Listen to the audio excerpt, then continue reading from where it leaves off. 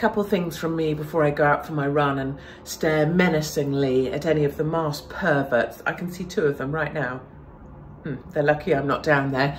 Masked perverts walking around in the open air with their masks on here in Beverly Hills. I had to teach a few people in Starbucks a lesson yesterday. But firstly on Nikki Grahame, who we've sadly lost to anorexia and the lockdown. She was one of the best of Celebrity Big Brother housemates ever, because she went in at a time when it wasn't about trying to be liked or people trying to get a bloody slot on Strictly Come Dancing or whatever. She just went on in there, balls to the wall, and said what the bloody hell she liked. So what a top bird. And the truth of what's not being said is that she died because of lockdown. She died because lockdown meant she could no longer be in control of her life in the way that she needed to be. And clearly she had a lot of things going on. But as her mother rightly said, spending last year cancelling down her holidays, her chances to see her friends, the inability to go to gyms, that's what led to the end of her life. And I wonder why it is we don't have the BBC reporting deaths due to lockdown. Deaths due to lockdown in the last 28 days. After all, they were so keen to tell us how many people had died from COVID who tested positive to COVID 28 days ago. But where are the deaths from cancer due to lockdown?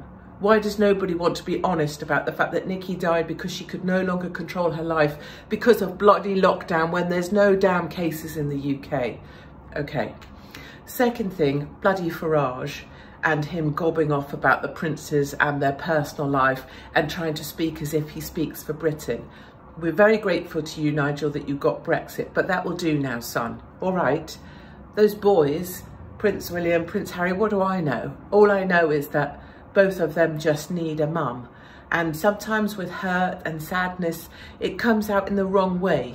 So instead of cuddling people, we punch them instead. And it seems like a little bit that's what the boys are doing. I think they just need their mum. They need to come back and make up, like John Major said. And they need to put this all behind him. And I think Prince Harry ultimately probably just misses his family, misses his mum, misses his brother.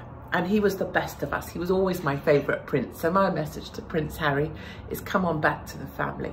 It's a shame about trailer trash, leave her there and come on back to the people who love you the most. Anyway, I just wanted to say those couple of things because I felt like they're not being said. Maybe because people don't have the balls to say them, or maybe because they're old has-beens who are washed up and can no longer see the kindness.